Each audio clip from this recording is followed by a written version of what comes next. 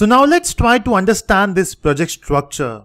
Now, if you remember, in the last video, we have talked about how to create a Jersey project, and we have done that, right? You can see we got this project here.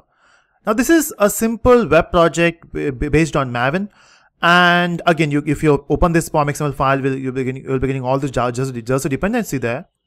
Now, the most important thing is, let's try to understand this structure here. So if you expand this SRC folder, and if you expand this main, and if you have ever worked on servlet JSP before, you know this structure, right? So we have this Java folder where you'll be having all your Java files, of course, right? When you talk about servlets, when you talk about your modular classes, everything will belong to this Java folder. And all your pages, like example, JSP pages, then you'll be having your JavaScript pages will belong to this web app. And if you expand this web app, we already have a index.jsp. Now you might be thinking this is a REST project, right, where you will return data in a text format or JSON format. Why do you even need this index.jsp? I guess when you create this project in a Jersey format, they give you this page just to test your application if everything is working or fine or not. This is not exactly what you will be using. So this is just a test file for you. So if you open that, you can see it says the resources you will find everywhere. You will find it my resources, and it belongs to web API. Again, those things are there, and this is only for testing, okay? And then it prints project Jersey website and all those things. But if you can see, we are getting an exception. We are getting some error here. It says the superclass javax.servlet.http.servlet HTTP servlet is not found.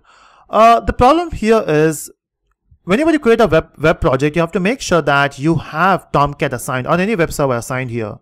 So in the target runtime, you have to tick this. You have to say checkmark, which is Apache Tomcat 8.0 target connected.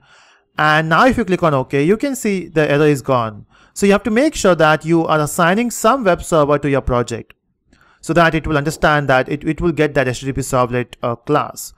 Now everything seems good. So let's try to run this application. Oh, before running, I have just one more thing. If you open this Java folder, inside we have com folder, we have the entire package list here, right? We got demo rest, and inside that we have a Java file called as my resources. Now inside this my resource, you can see we have a method called as get it. Okay, so we have get it, which has two things, which is @get, @produces. What it means, that we'll talk about this later in detail. Time in, we don't want that. Let's keep it there. So the thing is, if I run this application, if I click on this button, as you can see, you will be getting this page. When you click on this web resource, you will be getting something, right? So even before clicking on that, what I will do is I will just focus here.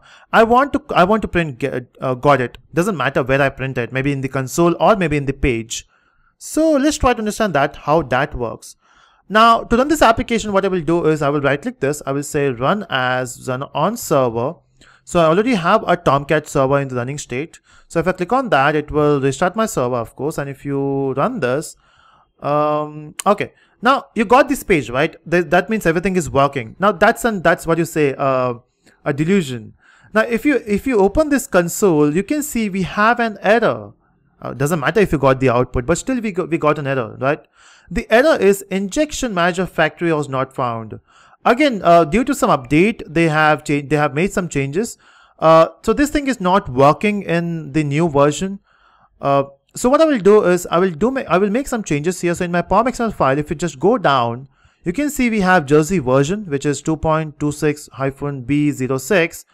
You have to make sure that you make it as B03. Okay, it is working in this version.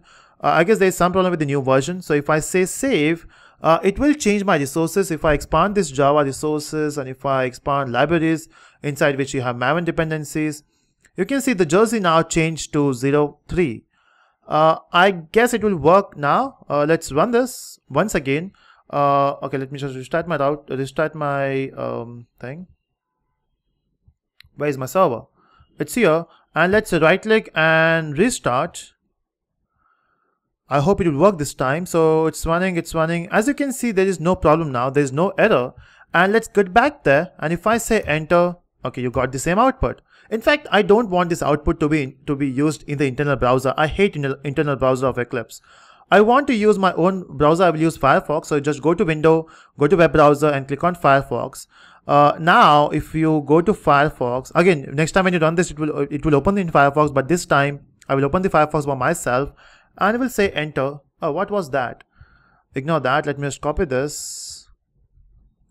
I guess that this is some number I copied from somewhere.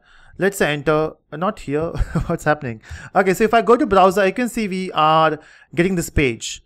Now, of course, when you click on this, it will call for resource, but let me just type it by myself. I will say my resource, and if I say enter, oh, we got an error. I was expecting got it, right, which is text which should have printed. Maybe it is printing on console. Let's go back to console. Let's see if you got it there. Oh, it's not there. So that means it is not able to find the resource. Why it is not able to find the resource? To understand that, let me just go to one of the most important file in your project, which is, if you go to web.inf, you have web XML file. Now this is the most important file. As you can see, it says, to work with Jersey, this is the class which you have to use. This is your servlet container. So whenever you send any request, this is the class which will handle your request for Jersey. But hold on. It will accept only those requests which are coming with this URL, which is web API/. That means when you request for my resource, you have to also mention web API/my resource. And now when you run this, can you see that we got it, right? So that's how your REST thing works. Again, this is a simple text, okay? This is not a page. This is a simple text. Again, you can type it here in the address bar, or what we could have done is we can simply say resource or Jersey resource, and it sends the request to the same thing. And that's why I have not clicked on that before. I wanted to show you how to access your resources with the help of web API. Again, if you can change that from your URL pattern, if you remove this, it will work perfectly fine. If you remove from here, you don't have to put web API there, right? So that's how your first web service works. So let me just repeat. No, we have not done any changes yet. We are working with the same project which Jersey gives you. Because I want to make you understand what the basics of Jersey here, so that we can continue in an easy pace. Okay. So what is happening here? So when you send a request from our resource, this is a path which is linking. So when you go to your browser, what was that? Let me just remove that.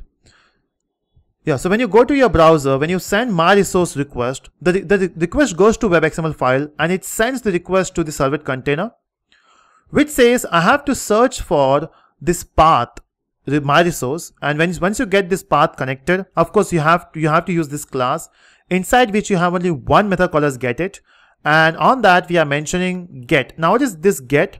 Get specifies whenever you send a get request, this is the method I want to access.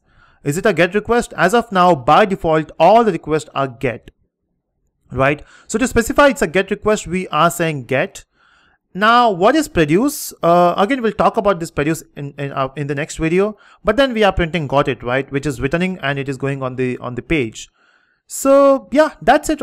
This is our first Jersey project. So that's it from this video. In the next video, we'll do some changes and we'll make our own stuff. So that's it, guys. That's it from this video. Do click on the like button and do subscribe for further videos.